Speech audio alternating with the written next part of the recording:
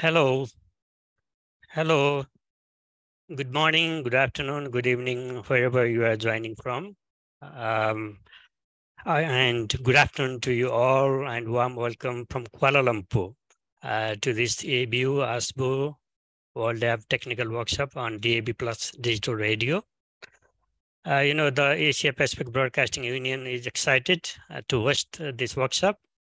It is a continuation of a partnership with Arab States Broadcasting Union ASBO World Lab, which was previously held as a physical event before the pandemic struck in 2020. This workshop is held as a three-part webinar series for the next 3 days, and it covers new developments in DAB Plus digital radio systems.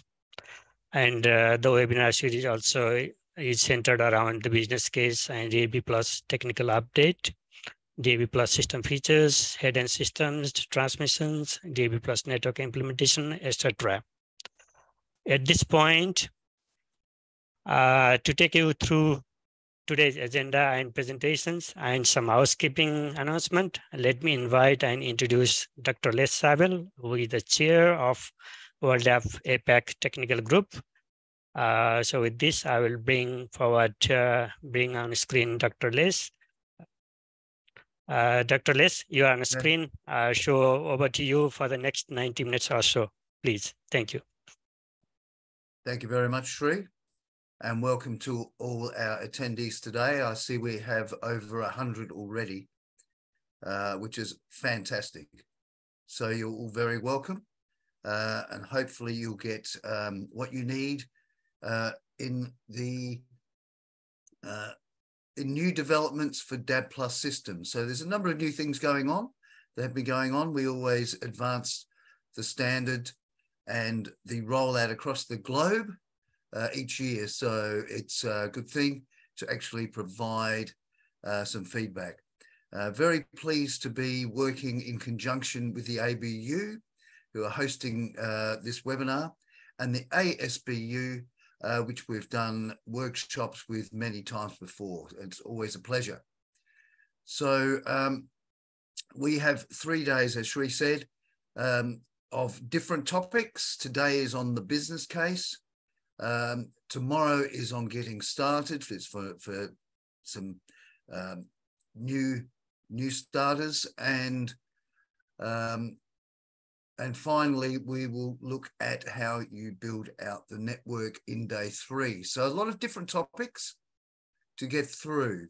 I'm sure you've all seen the program, so I won't go through that today. I'll just introduce each person as they come. But first of all, let's get some opening remarks from our hosts. I think today we start with Bernie, Ms. Bernie O'Neill, Project Director of World DAB. So Bernie, over to you for your opening remarks, please. Thank you, Les, and hello everyone, and welcome to this technical workshop on new developments on DAB+ systems, which we're very happy to jointly organise with ABU and ASBU. So you're one of almost 300 registered delegates from over 60 countries. And whether you're already implementing DAB+ or you're planning to conduct a demonstration broadcast, our goal with this workshop is to empower you with the knowledge and support to deploy DAB+ in your country.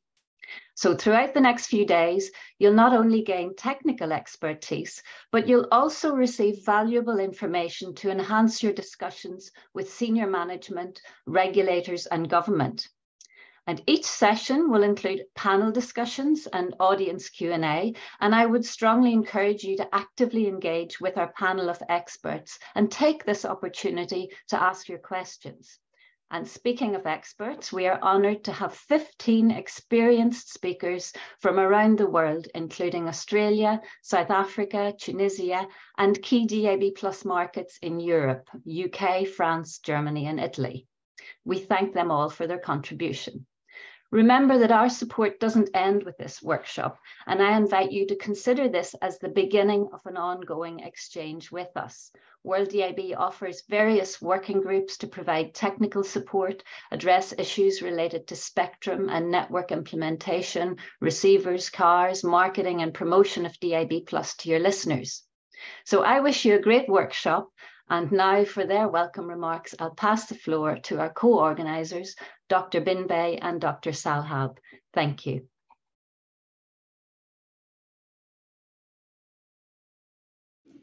Thank you, Bernie. Greetings, everyone from Kuala Lumpur, Malaysia. I am really thrilled to welcome you all to our exciting webinar on digital audio broadcasting today. As the Director of Technology and Innovation at the Asia Pacific Broadcasting Union, ABU, I feel really honored to host this event in partnership with the Arab States Broadcasting Union and the World DAB.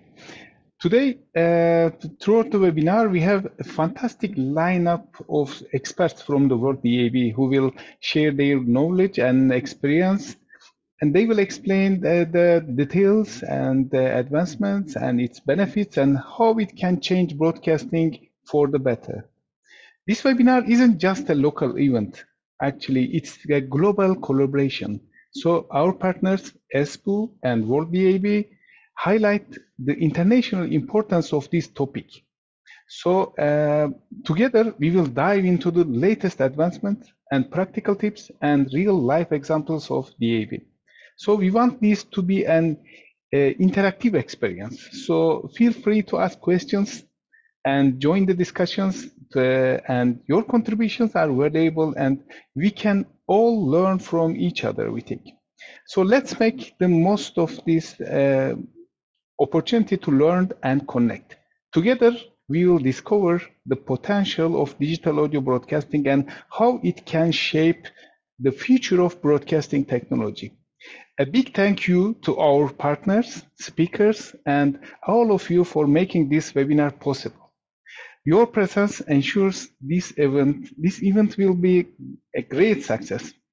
Now, let's get started on this exciting journey of knowledge and innovation. Enjoy the webinar. Over to you, Dr. Adnan. Thank you. Thank you. My name is Adnan Salhab. I'm talking from the premises of the ASBU Academy in Tunis. Hello to everybody. On behalf of the Arab Broadcasting Union and of its Media Training Academy, I express to you our sincere greetings and most welcome. It is our pleasure that ASBU cooperates with ABU and World DAB in conducting this online workshop about DAB+ for the 3 successive days.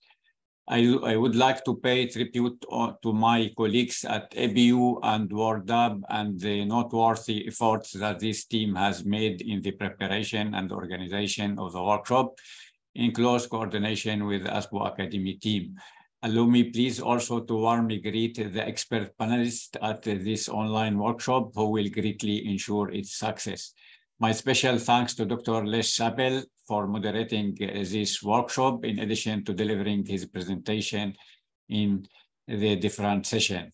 Now, I would like to explore in brief the situation about the DAB+ in the Arab region.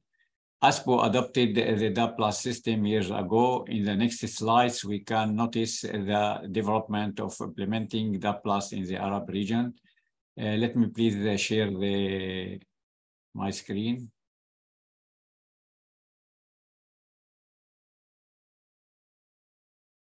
It's okay? Yeah, that's good. Yeah. The picture in the screen shows the progress of the DAB+ in the most of the Arab countries. Let's go to some details.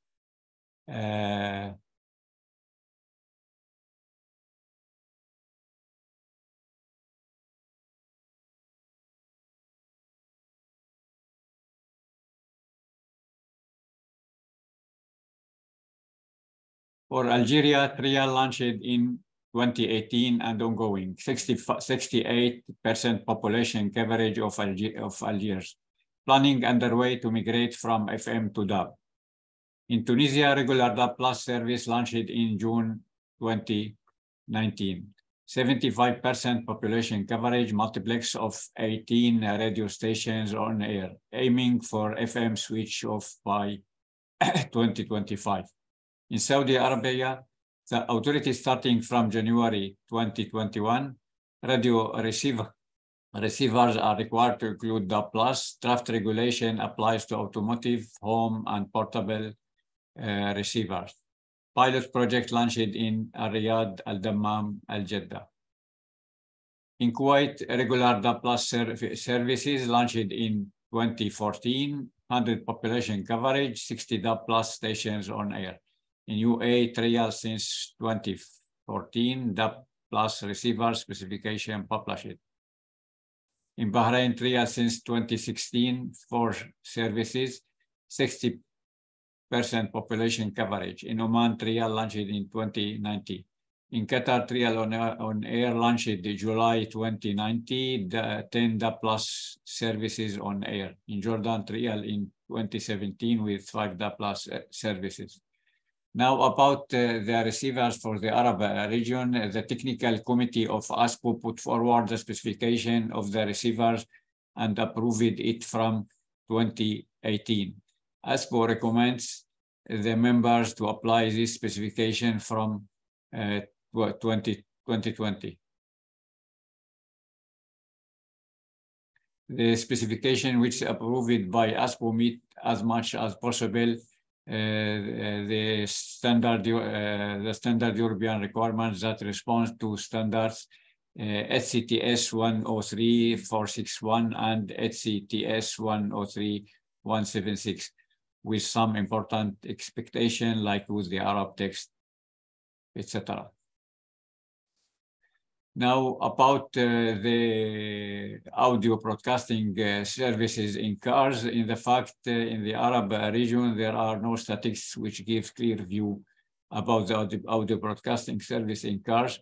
However, the rise of the audio broadcasting services penetration worldwide in cars is motivating the broadcasting companies in the Arab countries to take forward steps in assurance of the adequate necessary legislation to include digital broadcasting specification among all supplied to their countries such as Saudi Arabia, Tunisia, and so on. Thank you all. That's all from my side.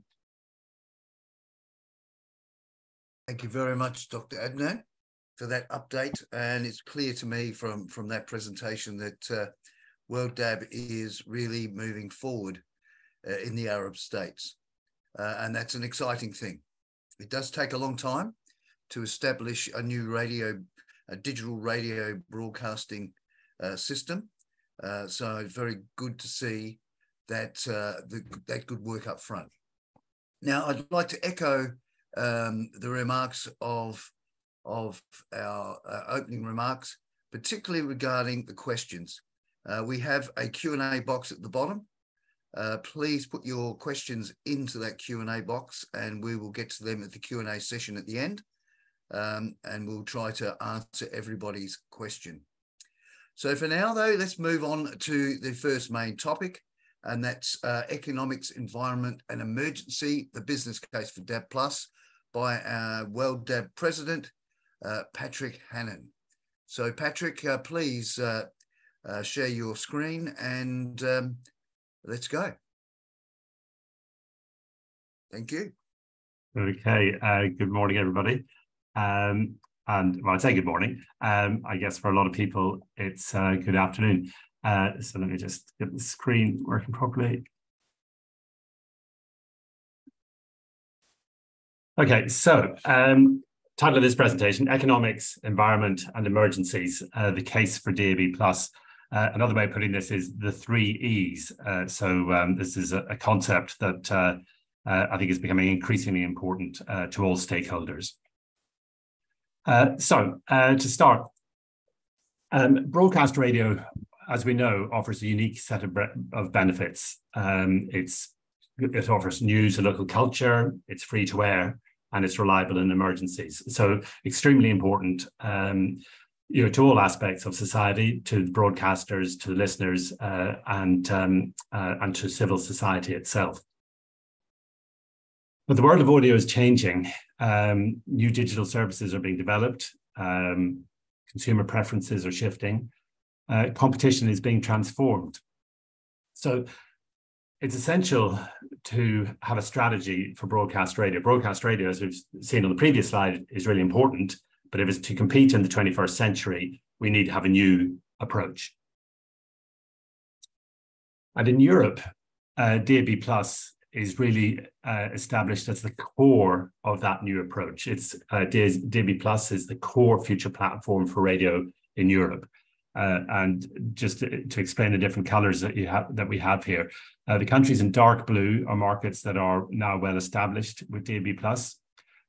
Countries with green are markets that are on the move, and then countries in light blue are countries with trials. So you can see that really sort of in Western Europe, DAB+ is really, really established, and now it's expanding further south and further east. And then it's a similar story in the rest of the world. Asia and Africa are now assessing the opportunity, as we've just heard. In the Arab states, there's Tunisia and Kuwait are on air with regular services, and then there's trials in numerous countries across the region. And in the Asia Pacific region, we have Australia, which has been on air since 2009 with regular services in its major cities. And we have trials in Thailand, Vietnam, Malaysia, and Indonesia. So a lot of interest. And the question is, what's going to happen next? Now, most of the presentations over the next 2 or 3 days will be focusing on some of the technical features. But I really wanted to make sure that we understood why DAB+. I mean, because there's lots of things you can do with it. But the question is, why should we? And at the heart of it are the listener and the broadcasters. So let's have a look at the benefits for them. So for listeners, DAB+ offers greater choice. And you can see here, UK, Italy, Norway, Netherlands, and Germany.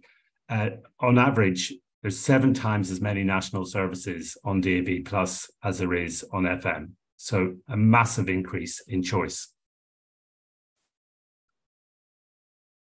And for broadcasters, what that really means is an opportunity to innovate.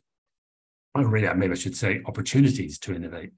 So Absolute Radio is sort of the classic example of this. On analog radio, there was one Absolute Radio station, but on DAB and DAB+, we now have 10 different services, so a portfolio.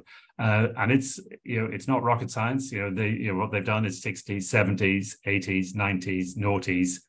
the 10s and even the 20s now, plus country music and classic rock. And the point is that they've been able to create this portfolio, which is much more tightly targeted to its audiences than they were able to do with a single station.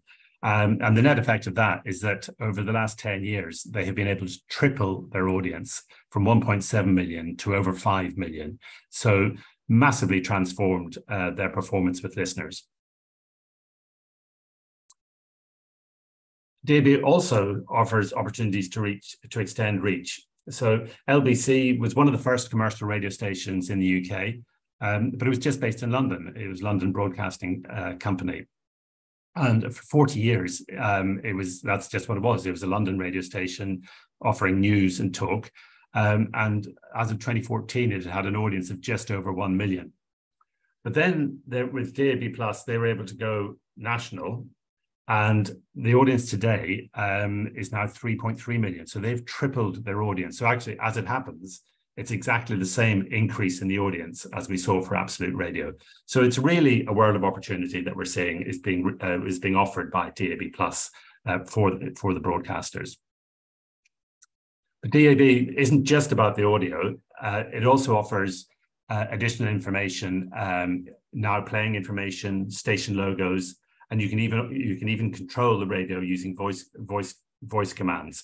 So, but the visual aspect, I think that's what we're seeing a lot of interest in. If you ask people, what do they think of their radio, of their analog radio, they'll probably say they're quite happy with it. But then when you give them DAB+, the reaction is, oh wow, this is different, this is better, it's things which are quite small. So the name of the song that's playing, the logo of the station.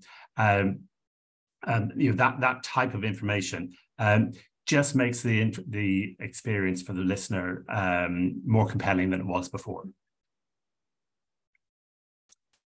And talking about choice, do people really value it? Well, the short answer is they do. In the UK, 22 million people each week listen to services that are not available to them on analog radio. That's nearly 50% of the adult population. So people really do want this increased choice. And then I'm happy to say that it's not just about giving listeners more of what they want. This is translating into real commercial revenues. Now this chart here shows UK radio advertising revenues, again, over the last 10 years. And we can see that it's increased by 34%. I think you need to put that in context. This is in a situation where online advertising has absolutely exploded. So for radio to perform this strongly is really a testament to the strength of the brands, such as Absolute Radio, and the reaction of the listeners. So it really does provide an opportunity for driving more income for the broadcasters. Now, I said at the beginning, the title of this presentation was Economics, Environment and Emergencies. So let's have a little look at this. So these are the three macro reasons for DAB+. Economics, we've already talked about the revenue. So here we're really talking about the costs, lower distribution costs than FM. Environment, we're talking about energy requirements that were much lower than any other platform. And emergencies, and you're really at the heart of this, it's resilience, and especially for out-of-home audiences. So let's have a look at the economics. Well, the headline is this. The annual cost to broadcasters of transmitting a single service on DAB+ is about 80% lower than it is on FM. Okay, so it's miles cheaper than it was for analog broadcasting. And the reason for this is that you have multiple services on a single multiplex. So the costs are shared across different services. So that's been the situation actually for at least 10 years. But the economics are changing even further. And there's a new technology called small scale. In the UK, it's called small scale DAB. In a way, you don't need to worry too much about the name of the technology. The point is that it's the lowest cost approach to DAB. It's based on open software, and that's really the key difference. It's on air, has been on air for a number of years now in the UK, Switzerland, and Denmark. And the key thing about this is that when it's been introduced in Europe, it's mainly to allow smaller local stations to come on air, in addition to the larger services that that have already been on DAB. But what we're discovering is that this provides a lower cost option for new countries outside of Europe who are contemplating how to enter the DAB market. We know that for a lot of broadcasters, there are incremental costs involved. What we want to do is to reduce the barriers to entry, and small-scale DAB, really offers a potential route for further exploration. The second E is the environment. So the headline is this: DAB+ is the green solution. It consumes significantly less energy than FM, and a BBC study which looked at both the energy consumption of distribution and also of the receivers. They found that DAB was 33% more efficient than FM. So, complete step change. And it goes, I was going to say it goes without saying, but I will say it. And it's also more efficient than IP delivery. And, and in these times of uncertainty about energy prices and even the resilience of supply, those energy consumption issues are of critical importance. The third E is emergencies, and as I said earlier, one of the key benefits of DAB+ is its resilience. Now, of course, that resilience applies to all broadcast radio, but the difference with DAB+ is the text and the images, as well as the audio. And in comparison, a lot of people say, well, can't we just do this on our mobile phones? There's a lot you can do on mobile phones, but particularly in times of emergencies, that's when mobile services are less robust, either because the networks get overloaded, or they may just be put out of action. It could be out of action because of governments may close down the local the internet services. It could be a weather event that damages the local the transmission. So DAB+ is much more robust, and therefore, as part of an emergency warning infrastructure, really offers distinct benefits. Now, you'll be hearing more about this later on in this session, so I won't say too much about it, but I just wanted to highlight what's happening in Germany. So Germany is proposing DAB+ as part of its national warning infrastructure. I think historically, we always knew that DAB offered potential as an emergency warning system. But this is the first time that an established DAB+ market has said, well, actually, are we going to do something about this? So the German authorities and the broadcasters started discussing the role for DAB+ for emergencies in 2021. And in September of 22, they published an official proposal, which has now come to World DAB. The World DAB Technical Committee is now looking at this proposal and with a view to making it internationally acceptable. I won't say anything more, but just to say that this is very high on World DAB's agenda, and I'll leave Karsten and Andreas to explain about this in more detail later on this morning. Now, this resilience of DAB+ has been recognised by the European Union. And that this was really a game changer as far as the adoption of DAB radio in Europe was concerned. So in 2018, the European Union passed a mandate that requires all new car radios to have digital terrestrial capability.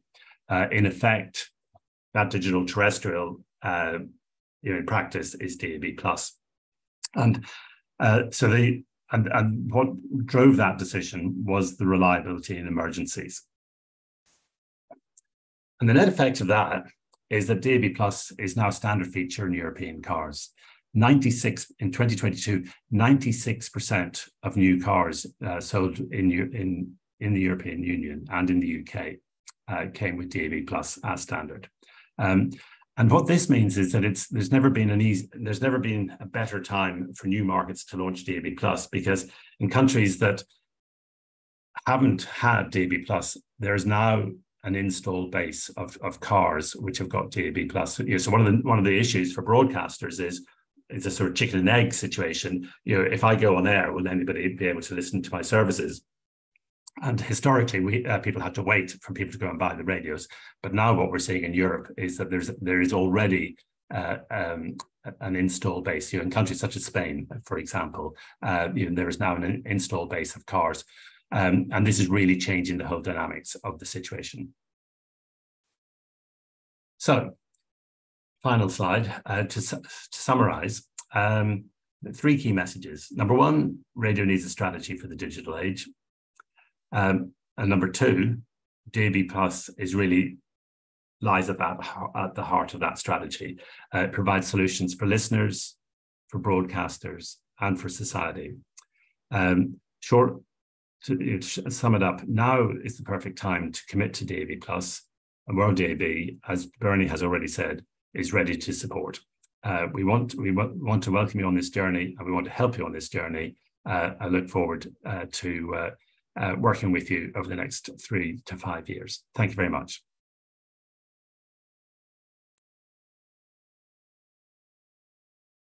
Thanks, Patrick, for that update on business case. And I think it's pretty clear, the business case these days with the number of countries that are actually adopted DAB, sweeping across Europe, now sweeping across Arab states, and really now starting also in Southeast Asia, particularly with the work being done in Thailand, which we'll hear about a bit more tomorrow. So this is a technical workshop. So now we have the World DAB chairman of the technical committee, Lindsay Cornell from the BBC. So Lindsay, please let us know what's happening. Over to you.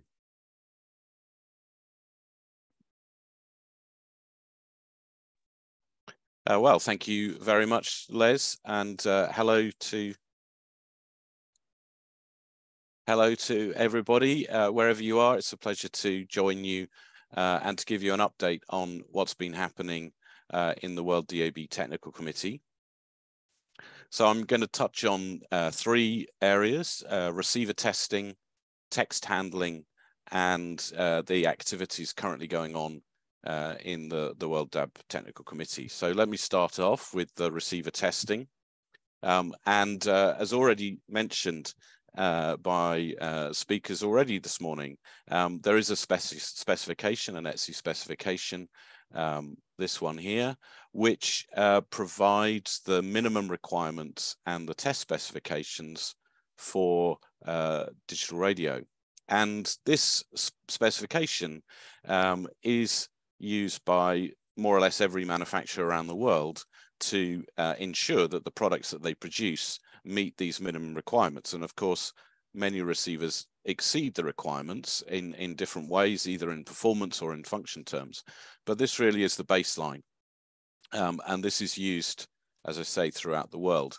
It started off as an initiative in the UK, the UK Digital Radio Tick Mark scheme, which is a scheme which applies a logo only to receivers that meet certain requirements and have demonstrated that they meet those requirements past the tests.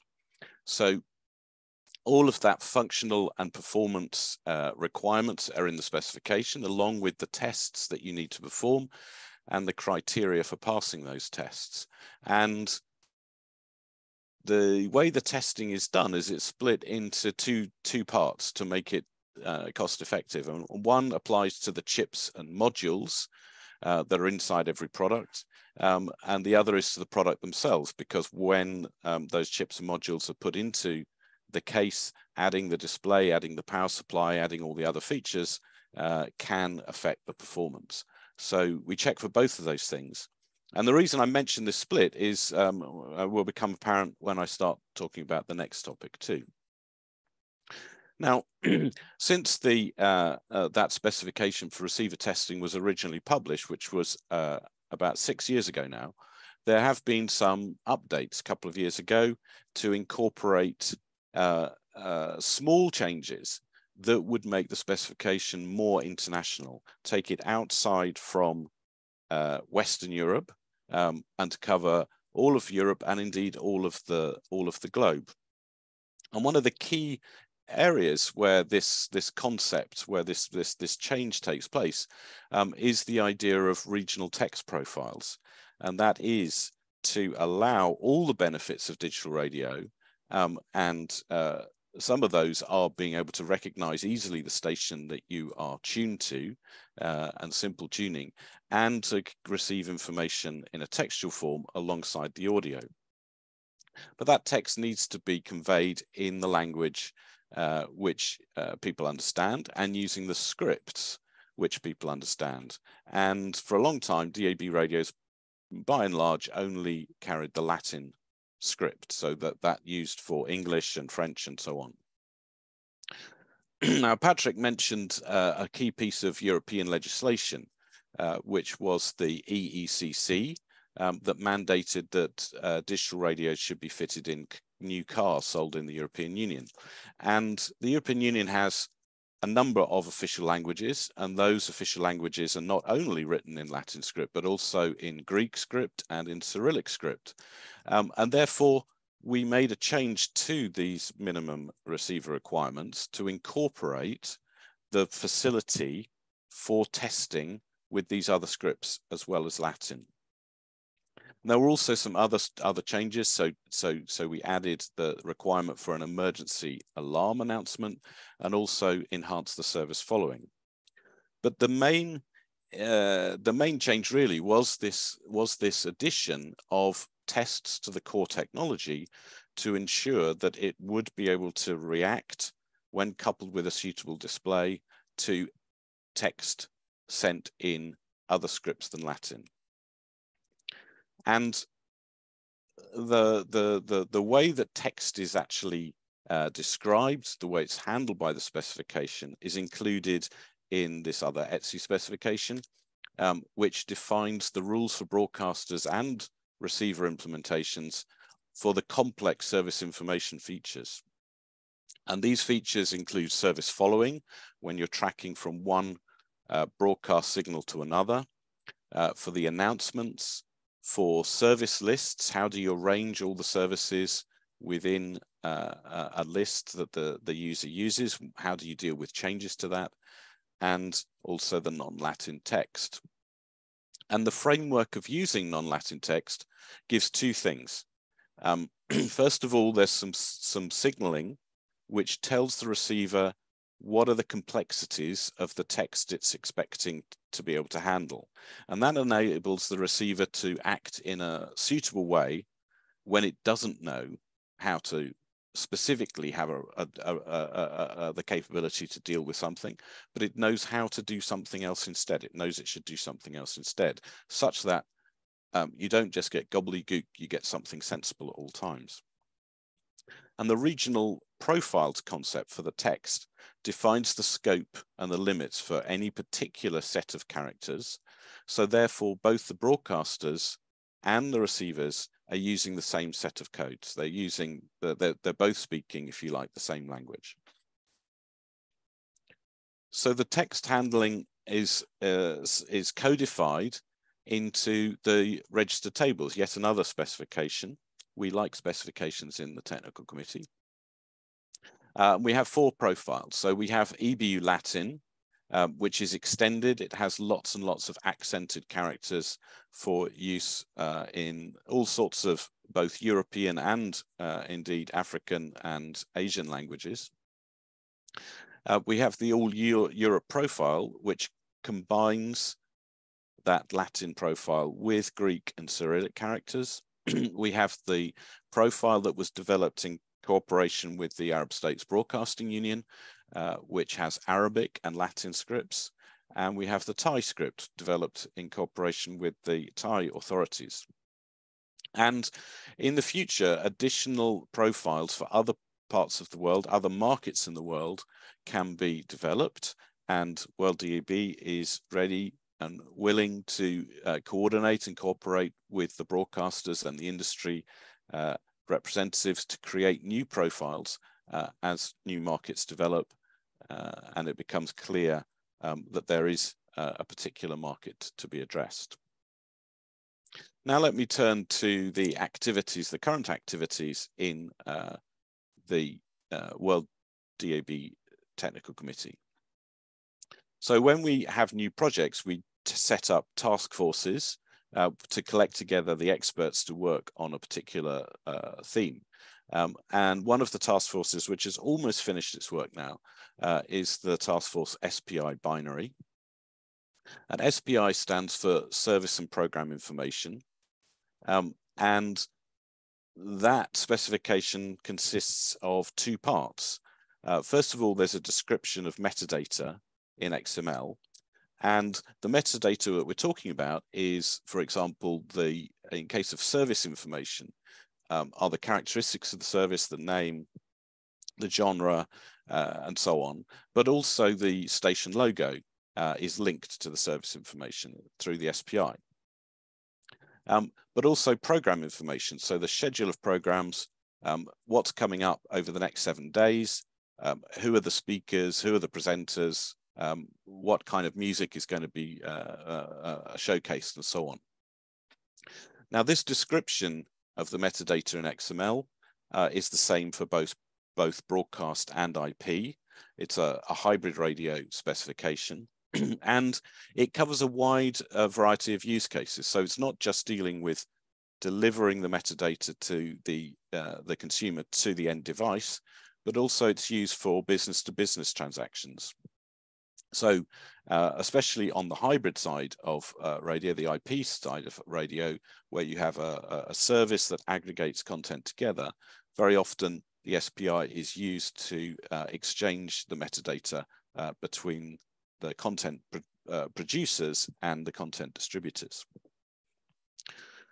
Now, the second part of the specification is something which describes how to transport and compress.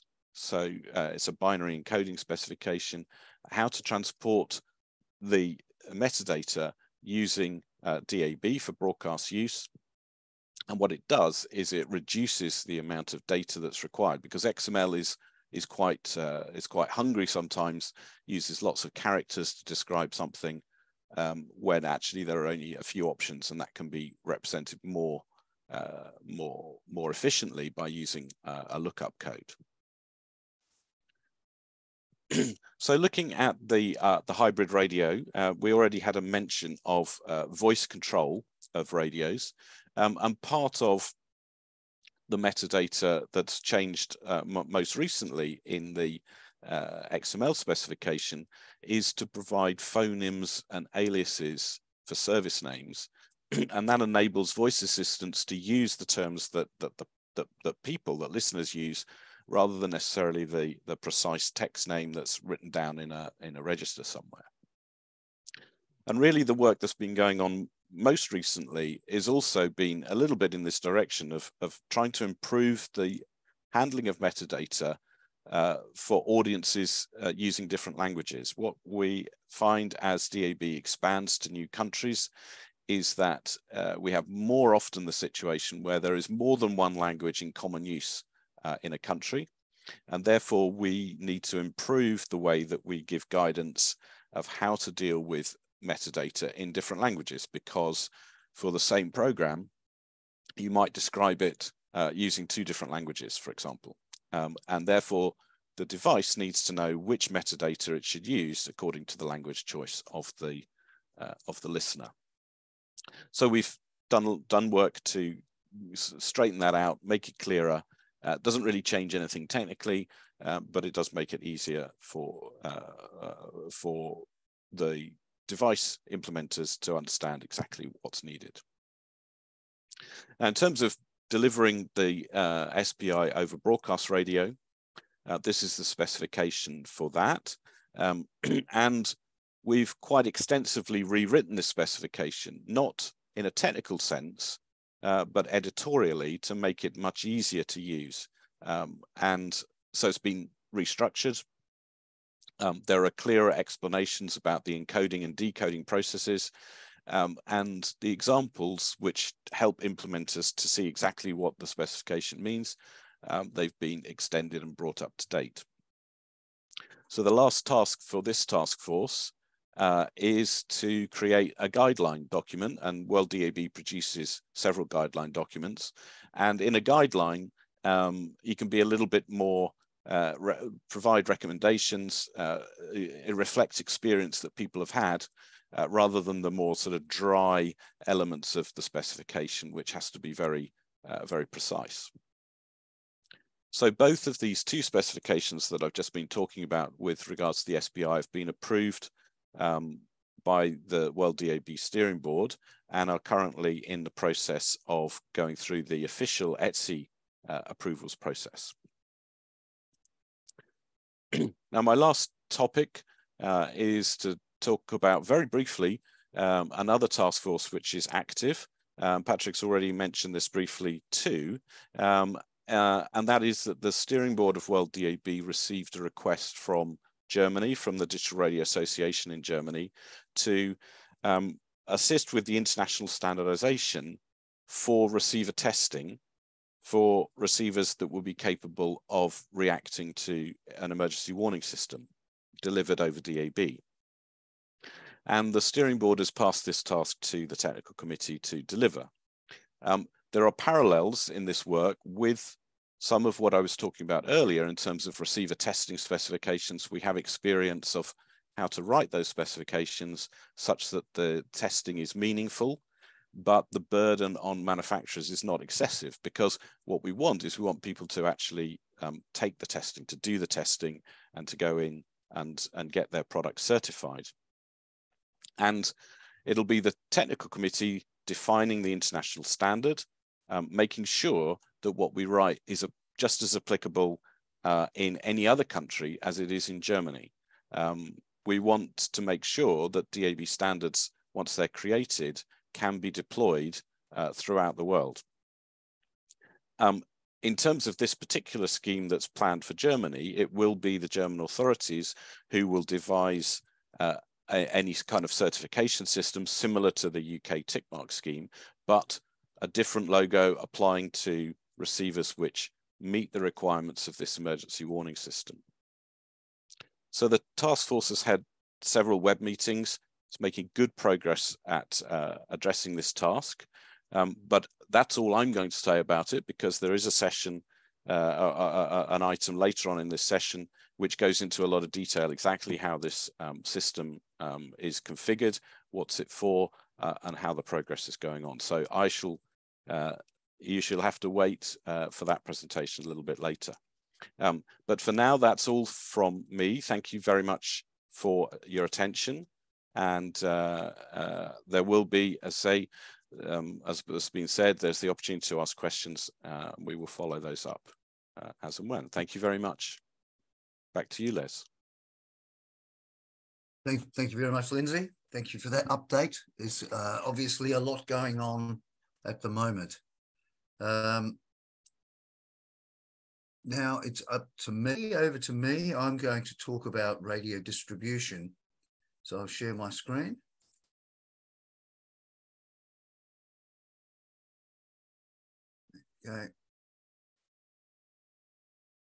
Okay, so I start this with a question. Distributing radio, is it broadcast, IP, or is it 5G? There's a lot of discussion that, particularly in Asia, I've found a lot of talk about 5G broadcast as well. So we'll touch on that in a moment. So let's first look at radio distribution options. We'll compare a few methods. We'll look at some new applications and see what we conclude. So what platforms are used?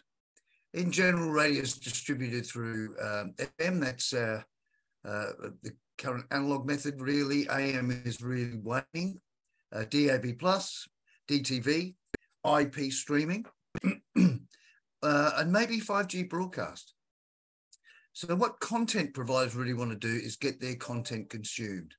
And that accounts for both radio broadcasters and streaming services, which are the competitor, you might say, such as Spotify, Apple, and so forth.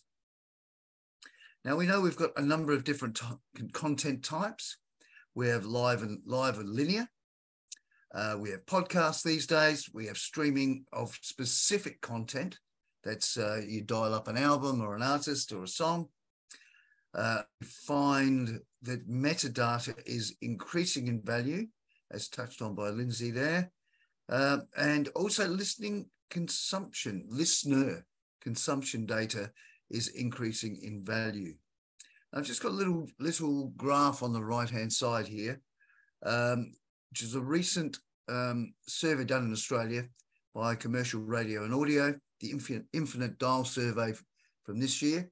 And it showed an increase, a massive increase in DAB listening over the last 12 months, from 18% to 32%. So that is a really big step forward. And I'm really starting to wonder if this is due to the ever-increasing number of receivers that are available to people in this country, particularly in cars. So that's good news. So let's look at those platforms specifically. Well, FM, we know it's a legacy delivery system, being analog, it's basic. We get a little bit of text out of RDS if you're lucky, depends on the broadcaster. Some don't use it at all. It's expensive and it's being phased out. And I was really interested to hear that Tunisia might be doing an ASO in only a couple of years' time. Turn their FM off and save a whole load of money. DAB, on the other hand, is green. It's expanding and it's developing. Now, we have some other methods as well. We have DTV. It's basically small consumption. It's pretty ubiquitous reception certainly in most modern countries, but it's limited to where you can actually use it, usually in a living room or some space like that. IP streaming, increasing use of that through apps, through websites, and I think podcasts are actually taking some of that space as well these days, with increasing content types and offers. And what this is really showing is that the listeners want to have a diverse range of content to consume. And I know this from personal experience and talking to people just in my country, Australia, that when podcasts really started to erupt a few years ago, that there was a bit of a rush on it because you can get different types of content. That's been countered in some degree by some of the extra streaming, and certainly in broadcast terms by the number of services you can receive in DAB+. We'll talk about 5G broadcast next. So what's the best approach for broadcasters? You know, it depends a bit on what the broadcaster wants to achieve. Is it increased revenue? Is it growing the audience? Is it changing the business model? Is it increased services, quality and features? Is it decreased costs? And all of these things are probably of interest to the broadcasting management, but specifically will depend on the type of broadcaster. A commercial broadcaster will have a different perspective from a public service broadcaster, and who will have a different perspective again from a community broadcaster.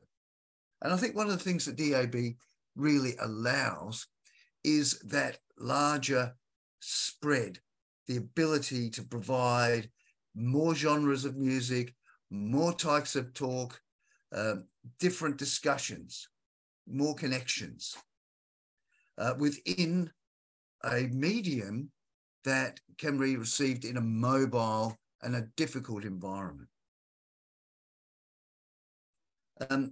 As Patrick said, the cost of delivering DAB versus FM is much less, about 1/5 by, according to studies by the EBU in particular.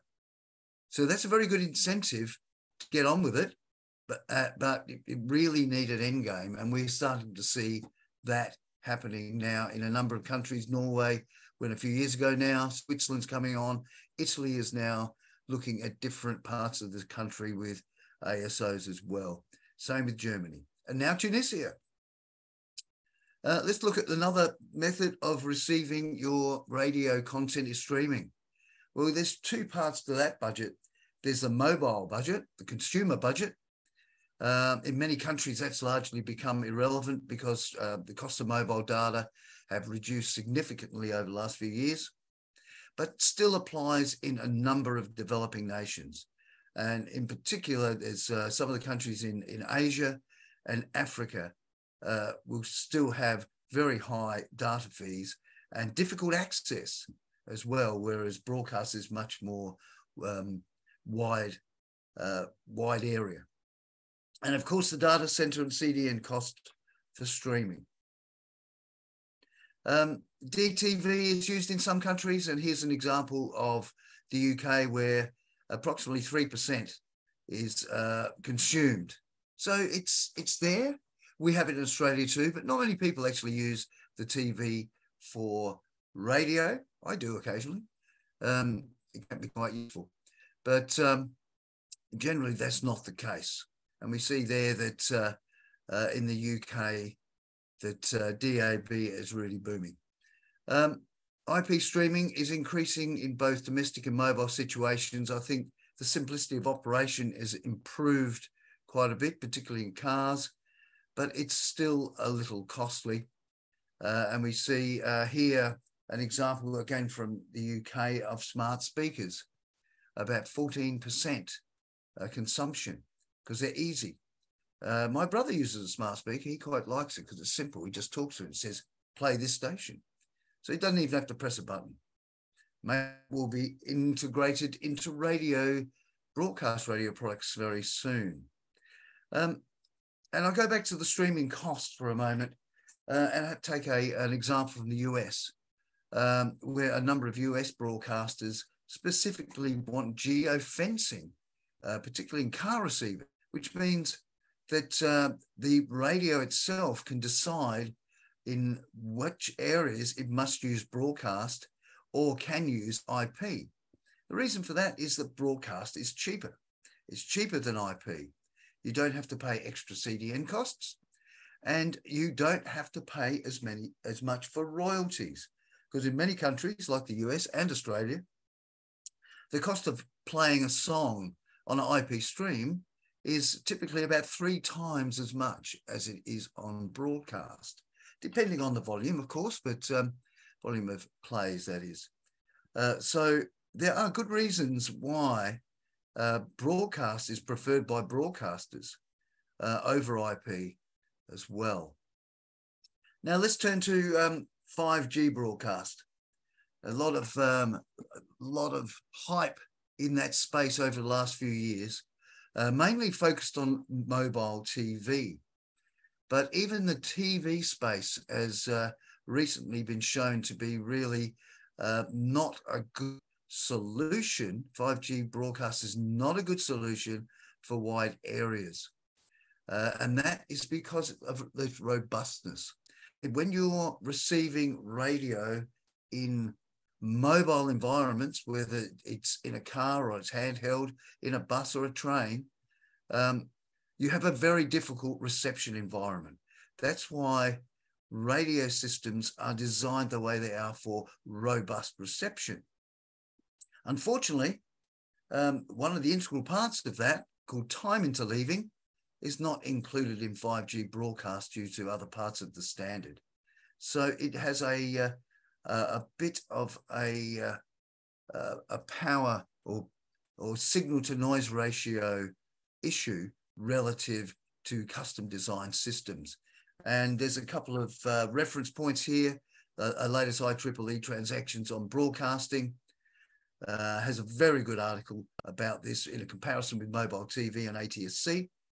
And also there's a very good comparison and discussion by the company called Progera in Sweden, which did a study in Denmark, and I draw your attention to that as well.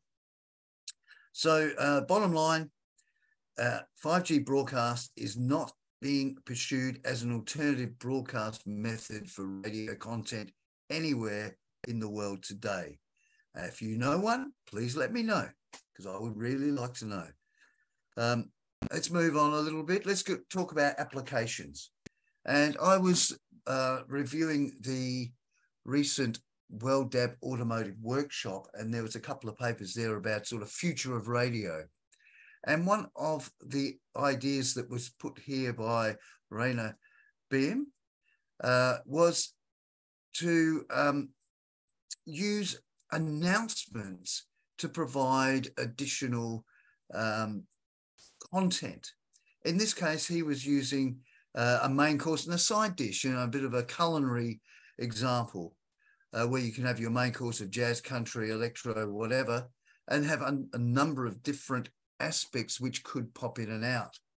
And we know that DAB supports announcements and has already got a number specified for specific names. We've got news, weather, traffic, sports, finance, of course, alarm. We'll hear a bit more about that, about emergency warnings in a minute. But this can actually be used and has been used in even FM for traffic for many years to provide sports updates and weather. And this particular example here is where someone's driving to work. They put the jazz on because they love jazz to keeps them in a good frame of mind before work, but want to hear the sports updates, want to hear the weather updates, want to hear any warnings that might be happening, like there might be some air pollution, might be some flooding around, something like that. A great idea. In fact, I talked about this myself here. And what we did with the trial in Thailand is develop a domestic radio which can have these capabilities, not just cars.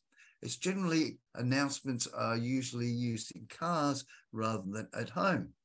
But this radio, which was developed with Sangean and Keystone Semiconductors in support of NBTC and Royal Thai Army, we showed we can actually do all sorts of announcements, and we demonstrated these in recent trials, whether it's traffic, it's warnings, it's news. And warnings in particular are quite interesting in Asian countries due to the smoke haze that comes in certain times of the year from forest clearing and burn off, and it can be really quite serious. So there's actually quite a practical reason why warnings would be very, very useful in home settings. It's not an emergency, but it's something you need to be aware of. So that's a good thing. The good news is that the update of this commercially available radio was done in very short time at very low cost. So it's not something that's difficult to do and not something that's expensive for the radio manufacturers to implement. Let's think about the broadcasters bit now. And some more slides here from the Automotive Workshop. It was a fantastic session only a month ago. And many broadcasters looking to have improved audience engagement. And one of the ways to do that is to understand the listening behavior of the consumer. And here's a couple of examples of how two of the providers of services or digital services in cars or hybrid services in cars, in fact, Radio Player and DTS or Xperi are providing these sort of services. And we can see here the sorts of measurements that can be made, time of day listening, the amount of time, heat maps of listening, things like this give broadcasters a better understanding of their audience and maybe a better understanding of what their audience wants to hear. Now, these are actually hybrid radio solutions. They use broadcast DAB as the primary delivery method for the audio and some metadata like text and some images, maybe even logos. So what about domestic receivers? We just saw an example how easy it is. Where are we going to go? So what do we need to do this? Well, you need a domestic radio that's got an IP connection, a color graphic screen, and some software. Here's an example of a new radio I saw at the DBS, which has got a fantastic screen, a fantastic speaker. I just can't find it on the market yet. But I tell you what, when I do, I will be getting one. It looked fantastic, sounded fantastic. It's an example of what's called smart radio these days. Smart radio is where you can have Wi-Fi or Bluetooth in conjunction with your DAB digital radio. So the reasons of not having hybrid radio are starting to diminish in a domestic setting. So perhaps, in fact, that we'll see a convergence of a number of these devices, whether it's a radio, something with a color screen, it's something with voice control and activation. They'll all merge in the future to provide the ease of use, but also the lower cost of broadcast for consumers, the lower cost of energy, of course, for the planet, and the lower cost for the broadcasters themselves. So watch this space, I think, to get your rich media experience over radio. It's here now, but it's getting better all the time. So conclusions. So broadcasters use delivery media that provides the best return for their business. So what's the answer to the original question? Distributing radio, well, it's broadcasters use the best delivery method to reach their target audience. They use DAB+, they use IP, they use mobile 5G. Now, in this context, 5G is point-to-point, just like it's in 4G. It is not 5G broadcast technology.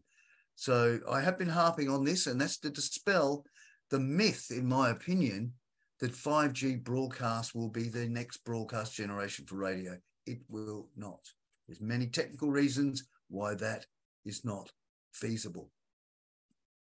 So final conclusion here, I think hybrid DAB+ can deliver rich media experience to both cars and domestic receivers. I think embracing hybrid radio future will provide improved and more targeted services for consumers in both domestic and vehicles. And the ability of radio business to provide the service to attract and engage retained consumers, because by doing hybrid radio in a domestic setting, you get more measurements, just like we saw in vehicles. It's a way to understand your audience better. So in conclusion, it's a multimedia world. It's time for hybrid radio in all receivers. So thank you for that. Thank you for listening. You can always get to me on my email if you wish. So now it's time for our panel session. This is I'm really looking forward to this. This is the emergency warning panel session, which is focusing on the developments in Germany, as both Patrick and Lindsay talked about. Now we're going to hear from the people in Germany themselves. So I think first up is Carsten. So Carsten from Digital Radio Bureau in Germany, please share your screen, and I look forward to hearing your presentation. Thank you. Thank you very much, and hello everyone. I do hope you see my screen now. Is that all right? Do you see it? Yeah, yes. Please go on. I see, yes. Thank you very much. Somebody said something wonderful. We are very happy to share that with you now. There's been a lot of work put into this and lots of love, and we have a good reason. Now, for what we do is I will talk about strategy and communication for a few minutes, and then Andreas, he is the big star, will talk about the technical details and about receiver specifications, and he'll have wonderful best cases. So why do we do warning messages via DAB+? Well, we want to save lives, obviously, and we want to have an extra plus like DAB+. We want to enhance the DAB+ broadcasting system, because we think, in comparison, FM and DAB are not only that DAB is digital FM. No, DAB can do so much more, and it's all about the data that comes with DAB+. So my first point is that we want to use the data we have, and with that, we want to strengthen the whole system, also in comparison with other systems. On point 2, we want to make sure that all the emergency warnings are precise and up to date. Now that we have the data, Obviously, we can broadcast it in the very second, which is much faster, much more accurate. We talked about texts, we talked about slides, we talked about color before that. It is much more precise than only spoken warning messages via FM. We want to put everything in standards, and we are very thankful and very happy that we collaborate with the WorldDub and the WorldDub Technical Committee. There shall be international standards, ETSI and everything coming forth, and the TC is heavily involved. The most important thing is that as we think about MUXes and regions, that we had found a way to address warning messages to smaller and bigger regions. And Andreas will talk about that in a minute. So it's not all about the MUX, and this is the warning message you get. We have it all in detail to a certain part of a city even, if you want to do that. Future radios will be able to wake up from standby because we have, and I'll explain in a minute, we had floods that came in the night and 140 people drowned. And if we only had been able to wake up these people, tell them that you should get away from your valley and go up in due time. And we didn't have that system yet. So we want to make sure that radios are able in the future to wake up from sleep and alarming people. And obviously the chip manufacturers are heavily involved in that progress. And once we have everything written down, once we have the chipsets, we want to test everything. Because as Lindsay Cornell said, everything following the ETSI standard shall be tested against certain rules. So when the consumer buys a radio, he or she knows it will work the way as advertised. Why Germany? Well, we have a time of crisis. I was just talking about the flood a few years ago, and we have climate change in Asia and everywhere else. There's times of war in Europe, and at the same time, with all of that, Germany is the biggest country regarding populations, and we love DAB+. So why not move forward? Germans listen to 158 minutes of radio each day, and as of now, about 30% of all the households can listen to a DAB radio in their car, in their households, and we have sold more than 23 million DAB receivers so far in Germany, and there's 5 million new DAB receivers coming new to the market every year, which is 2.5 million for the stationary, for the home receivers, another 2.5 million for the cars, amounting to 5 million new receivers every year. So there's potential. And we use that potential in an industry alliance. As we talked about in a minute ago, broadcast wants to be robust. It's much more robust than other technologies. And of course, there have been and will be warning messages with mobile phones. Warning messages displayed, alarm announcements being broadcast with the mobile phone, but as mobile services may go down in an emergency because of power failure, or even the government shutting down the antennas of mobile services, we want to be robust with DAB+. That means, of course, again, we strategically secure a DAB+ system with federal and state governments because they know that they can rely on robust broadcasts, and that the state and the broadcasters come together in that point. And as a Digital Radio Association Germany, we were close together with WorldDub and the TC. So this is, again, an industry alliance. You can read that if you want to. We have translated our system concept and management summary. It's some 7 pages, just came out in English if you're interested in what we're doing currently. There have been working groups. Everything, of course, is written in Germany, a very long text, 50 pages, 25 meetings with the Digital Radio Association Germany in 2 different working groups, network providers and broadcasters, and the technical side. And that's what Patrick and Lindsay Cornell talked about, that we came forward to the steering board of WorldDub. Now with timing, which is of the essence, we are currently doing very many things in parallel. We are talking about standards, chips, and devices. Of course, we're talking to the federal and state government. There shall be a warning day in September in Germany, testing what we have now, not the features that will be implemented in the future, that is in the future, to test what we have now. Participants are ARD, which is regional radio, Deutschlandradio, which is my employer, which is national radio, and of course, private radio. There are coming ETSI standards and updates from the World Technical Committee in the fall. I shall talk about marketing and logo in a minute. And in the end of the day, we do hope that we shall have marketable devices beginning of 25. So let's talk about marketing, because if the consumer doesn't know, we don't have it, because, you know, chicken and egg problem. As you might imagine, warning and emergencies, they do not sell. It's who wants to buy something with a warning? You know, it's crisis. So warning and emergency do not sell in marketing, only under pressure. And obviously warning and emergency don't sell at the cash register.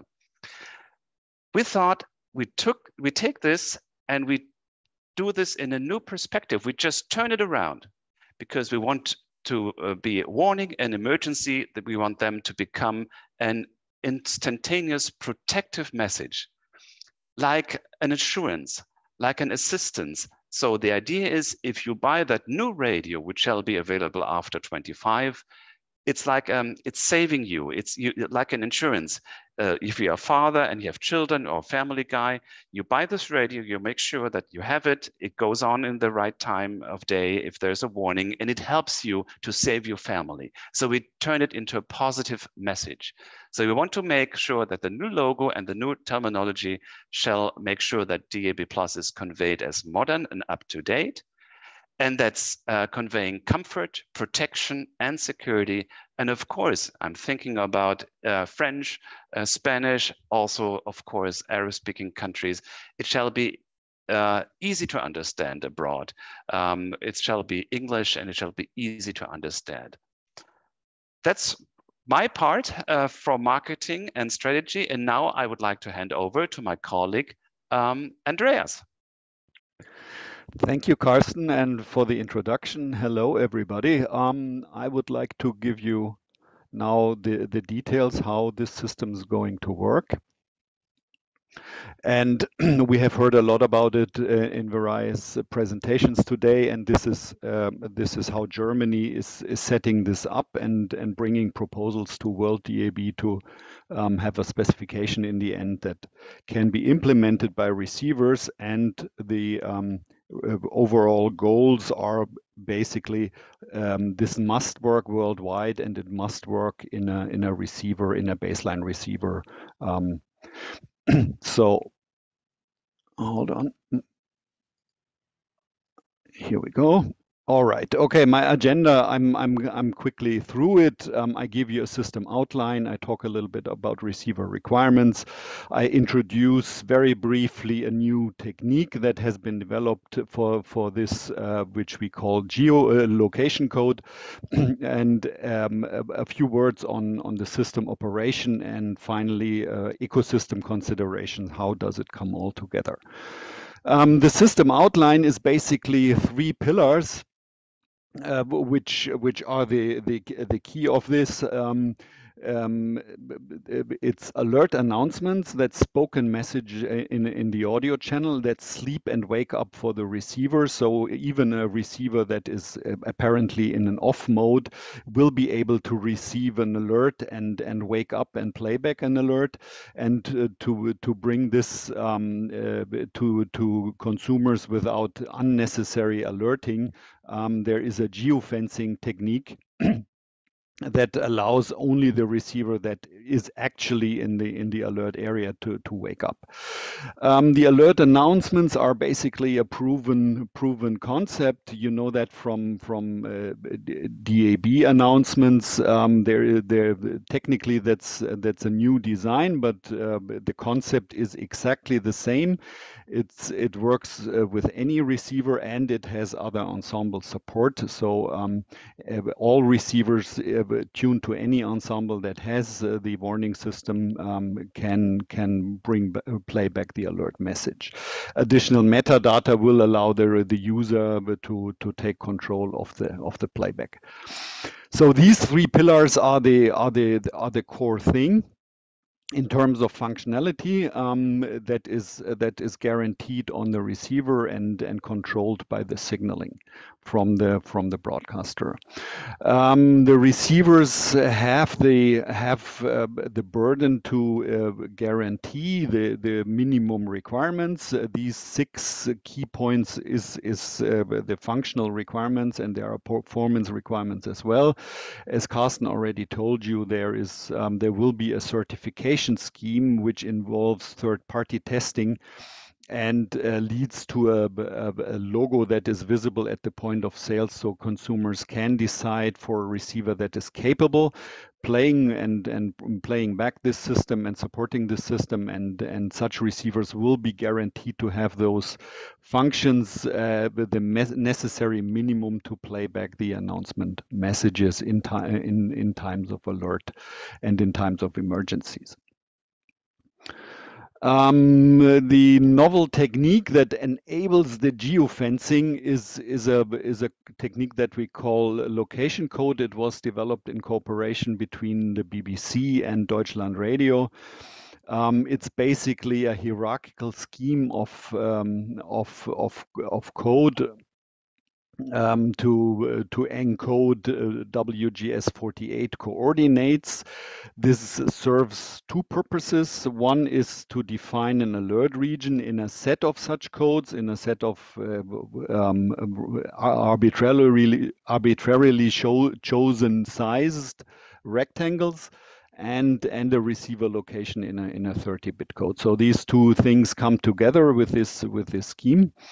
Very importantly for us are the properties in the design. It need to be universal. So any location globally and any alert region need to be encoded. There cannot be any region-specific mechanism. It's lightweight, so the receiver side need to be able to be implemented in every entry class model. So there cannot be specific requirements on UI, memory, or CPU. And it's very efficient in that it's compact on transmission. So we have designed it in a way that basically any alert region can be encoded for transmission within a second to the receiver. So there is no significant wait time for the receiver to receive the region definition. In visuals, it looks like this. On the left side, you see an actual alert region in Germany that was a heavy storm warning some time ago on the North Sea coast of Germany, and on the right side you see the gridded pattern overlaid to that is not the best encoding, but it shows a basic encoding that is feasible. An optimization of the encoding will lead to a finer grained representation. It's just like to showcase the encoding method and the scheme. And here are some examples from Asia of different sizes, also to showcase that the location code scheme can support encoding alert regions of basically any size, from small mud and road closures to earthquake warnings in Indonesia, a draft warning in Central Asia, and finally on the right side a heavy thunderstorm path, a cyclone path crossing the Indian Ocean into Africa. So let me move on though. How does the system work? As I already said, the key technique is a spoken message on the audio channel. So there will be a human sitting in a studio reading the alert message, which usually consists of 3 parts: what has happened, where has it happened, and what is the instructions, what is the safety instructions to protect from that. This audio is accompanied, in here shown in green, by an alert signaling for the whole duration of the audio on air. And in the timeline, we need to understand that initially when the signaling comes up, receivers will generally be in sleep mode, and there will be a certain wake up time required for the entire receiver population to switch into that and start the playback. So that is basically how a single alert announcement works. The receiver plays back this announcement, switches to a subchannel, retunes to the ensemble and the subchannel that it's played on. For an alert situation, you understand that there will be several phases. For one, there will be the initial announcement making known the basic situation. Then this can be repeated, and over time the situation may evolve, like in what we have regularly, like an incident at a chemical plant, the wind direction changes, and the distribution of fumes will change. So there will be updates to the alert situation, which each in itself can also have updates and repetition. And in the end, there will be a cancellation that users can receive to say, well, yeah, you can open your windows again, or you're free again to leave the house. As I already said, this is a simple slide to show that an alert announcement will be played back typically in a single service on a single ensemble, but the system can cooperate, and other ensembles that have a different scope or a different distribution area can also switch receivers into that announcement. Yeah, so that it's not there is no need for all announcements and all services to play back an alert. Instead, the alert can be played back on a single service, on a single announcement, and all receivers in the ecosystem can receive signaling to play back that announcement. Of course, always you understand there is geofencing, so only receivers evaluate the alert area, and only those receivers within the alert area will actually play that back. So the final thoughts are the ecosystem considerations, which consist of two sides, the receiver side and the broadcast side. Basically, the question is, why should companies and broadcasters, receiver makers and broadcasters enter into the system, provide this system to the end user? So on the receiver side, receivers are certified. So receiver makers go through third-party testing, obtain a certification license, and put a logo on the receiver that is on the box that is visible at the point of sales. So and this logo guarantees the full functionality, both in terms of functionality and performance. And for broadcasters, it's optional. Ensembles opt in. So that is basically the mechanism. No broadcaster will be forced into it. Ensembles opt in. But once it's an ensemble advertises itself as an EWS, emergency warning system ensemble, it needs to satisfy certain requirements and needs to play by the rules, basically. Obviously, all ensembles are EWS ensembles in an ecosystem, but that is like a scenario, ideal scenario, but the entire system will still work very, very well if not all ensembles, but a majority of ensembles. Technically, it already works if there is only one national ensemble playing the emergency alerts. That would conclude my presentation for now. I apologize a little bit for the quick going through the topics, which each may be rather complicated and may deserve more words and more discussion.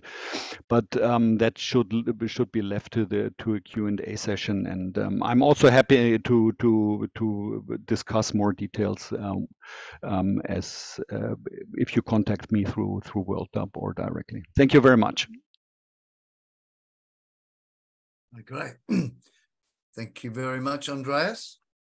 A very interesting presentation and a very fantastic project in Germany, and let's hope we see that propagate through to other countries very soon.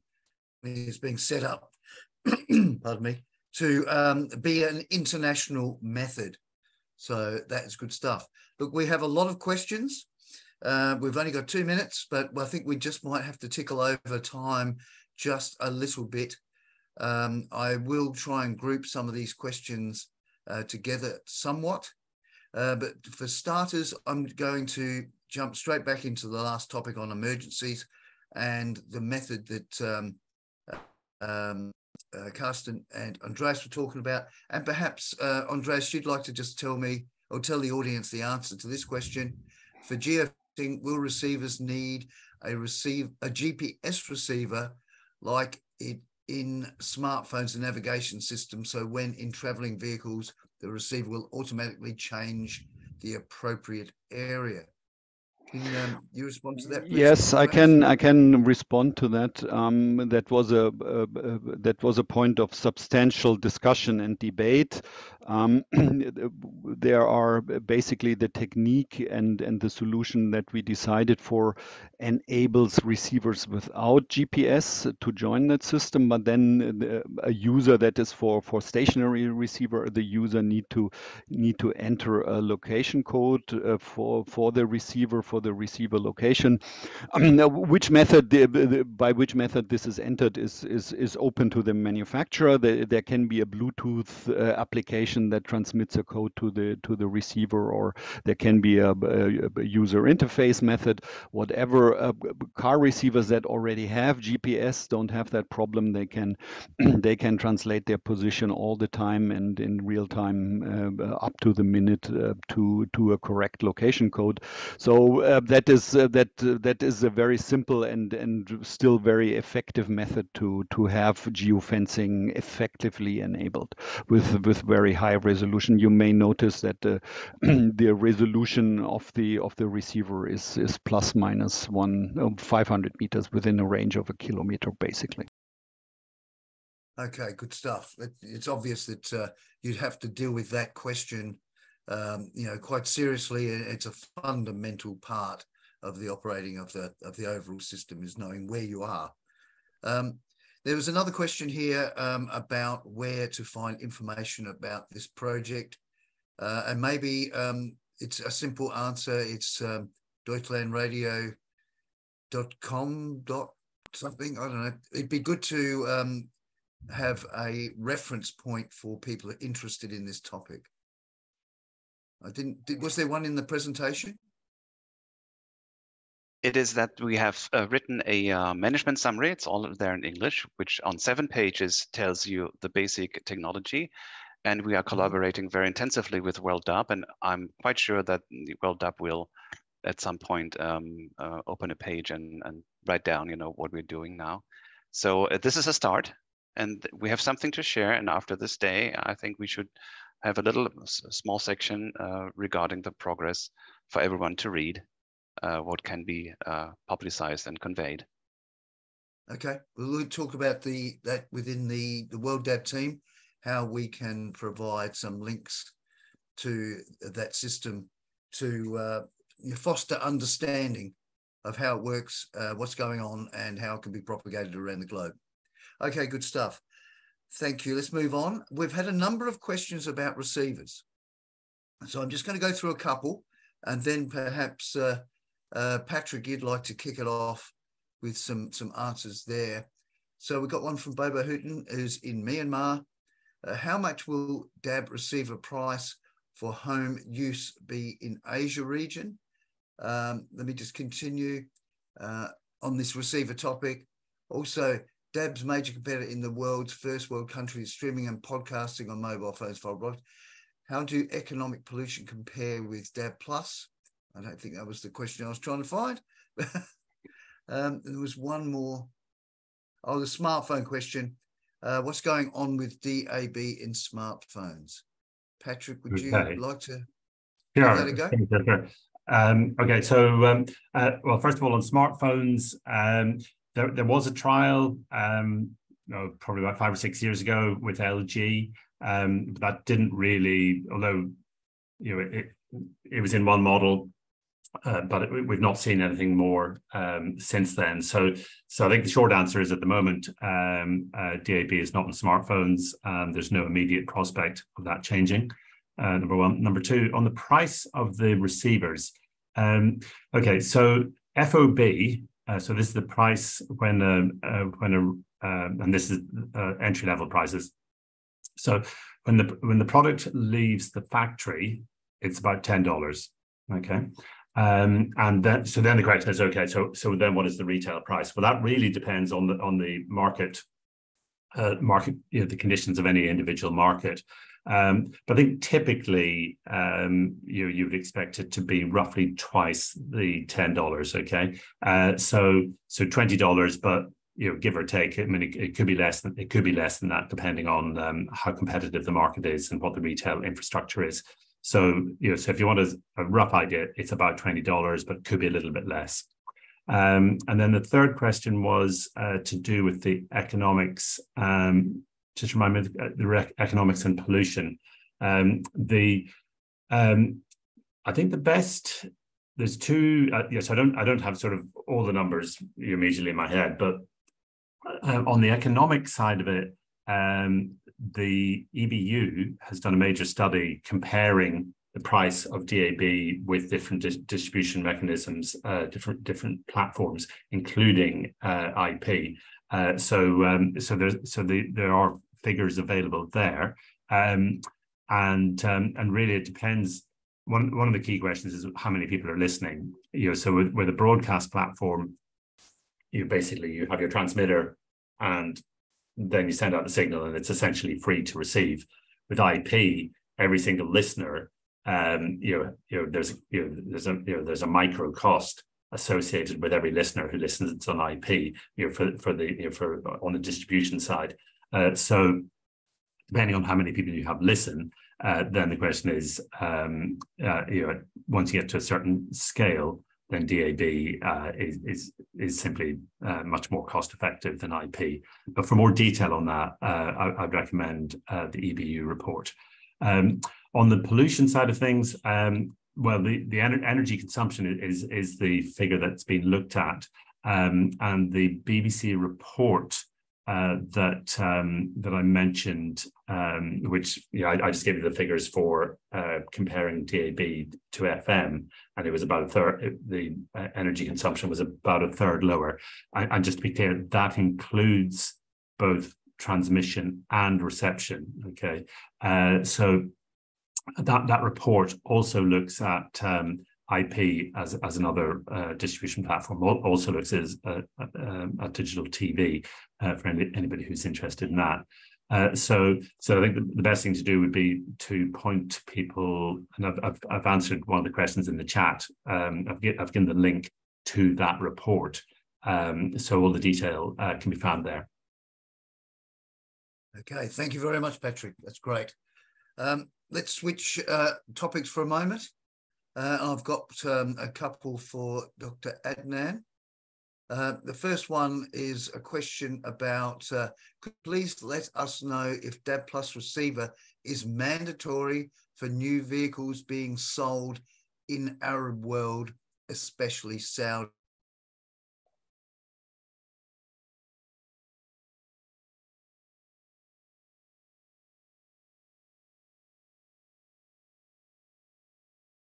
Did you get that question okay, Dr. Adnan? Dr. Les, I'm sorry, I can't answer the question. I like to leave to Mr. Kamal Al-Haj to answer this question, if it is possible. Right. Okay. Leave that question to her answer. I leave the answer to Kamal from ONT Tunisia. He's okay. That's good. He's on tomorrow. Okay. So we'll ask then. So we do know that you have an ASBU receiver profile, which is good, and we know that countries like Saudi Arabia has got some legislation of some sort. I'm not familiar with it about receivers coming into the country. So I think basically following the footsteps of the EBU with the EECC. So that's always a good move because it helps things move forward quicker, gets more listeners and more receivers in country. Okay, that's great. And the other question for you, Dr. Adnan, do you know what is going on in Egypt? Are they planning a trial or other activities in Egypt? Dr. Les, the last questionnaire we made and get information from the Arab countries about implementation of the DAB, it was on 2020. And we have, in the fact, no new information about the situation. So personally, I don't have any information about what is going on in Egypt or. I think I can offer a slight update and additional information. World DAB has had conversations that are not 100% confirmed, but we understand due to the extreme FM congestion that there is in Egypt, that there is or has been recently a DAB Plus demo broadcast that has taken place, and we've been in discussions about how to encourage receivers into the market in Egypt. So there is certainly interest, but specifics beyond that we would have to go away and try and find out straight from the stakeholders, but there is definitely interest and some activity. That's what we've heard. Okay, great. Well, that's good news. I think that's good news. That was a part of the map that was missing in my mind. And that's been highlighted. There's activity in Egypt. That's great because that pretty well covers all the top of North Africa. So excellent. Okay, just a couple more and we'll let you go. We have some questions on coverage. I'm wondering, Lindsay, would you like to talk about that one? Could you make comparison between DAB coverage and FM coverage on the same power transmitter? I assume that means the same.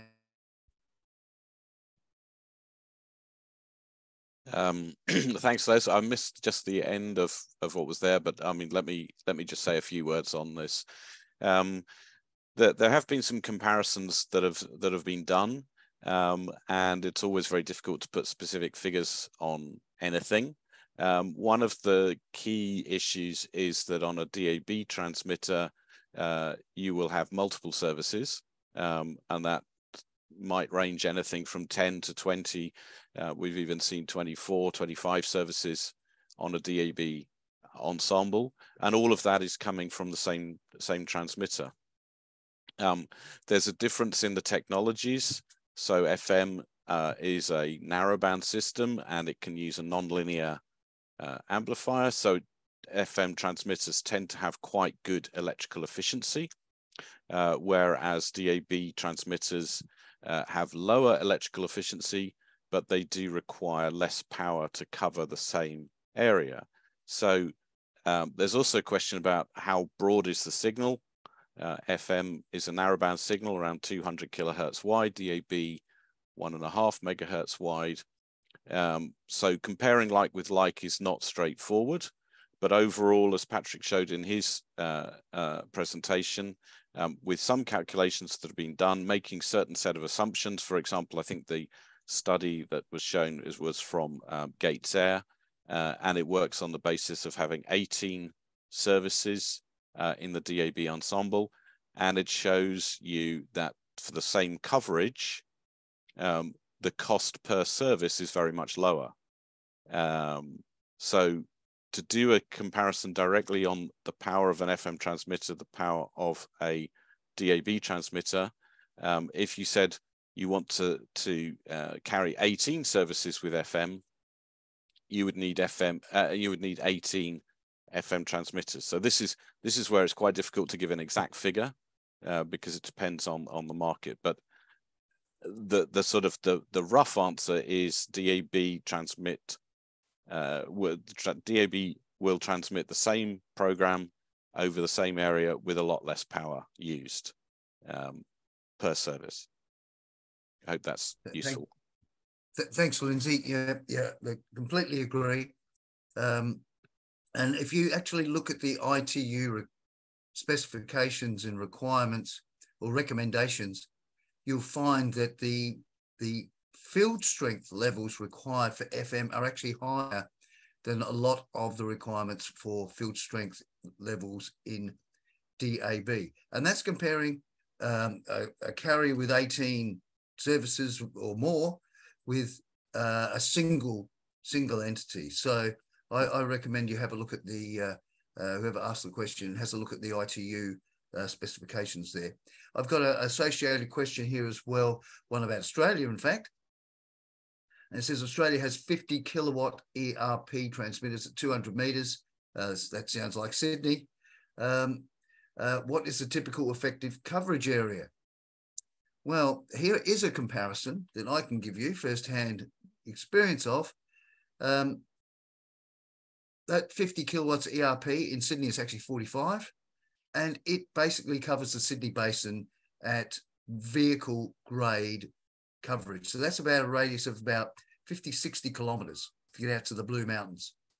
Now, the FM services run at 150 kilowatts ERP 3 times. They cover the same area plus a bit more. So what we can say roughly is, I would say at the same power, there's not a great deal of difference. What you do find though, is you get different degradation with FM. FM has more graceful degradation, whereas DAB being digital has the advantage of error correcting coding to get more distance, but it also has the cliff edge effect when you have too many errors. So hopefully that gives a few clues. Certainly have a look at EBU and ITU documents. That will be very helpful to get a better understanding. I think at this point, we're almost 15 minutes over. There are a couple of other questions. I'm sorry if we didn't get to your question, but I'd just like to say thank you at this point. Thank you for your attendance. We had over 117 delegates to this event, a fantastic result. And hopefully we'll see you again tomorrow. Tomorrow is about equipment and how we get started in DAB broadcasting.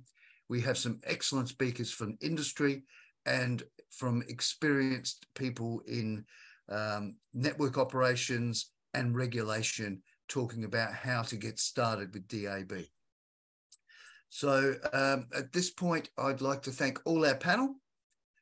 Great job, everybody. Thank you for answering the questions. Thank you, the attendees, for asking the questions. It's a great response in the question. And if you didn't get your answer today, please ask it again tomorrow, and let's see if we can get to that. We have a list of them, so we can cross off the ones we did. But for now, I'd say thank you very much. And hopefully we'll see you again tomorrow. So thank you and bye for now. Bye-bye. Thanks a lot. Bye-bye. Okay, let me also echo thanks from Dr. Les to all speakers and participants. So we have more exciting topics, as Les said. So tomorrow, let's join again, same time. So see you all from ABU, from ASBU and World DAB. So thank you for your participation. Bye.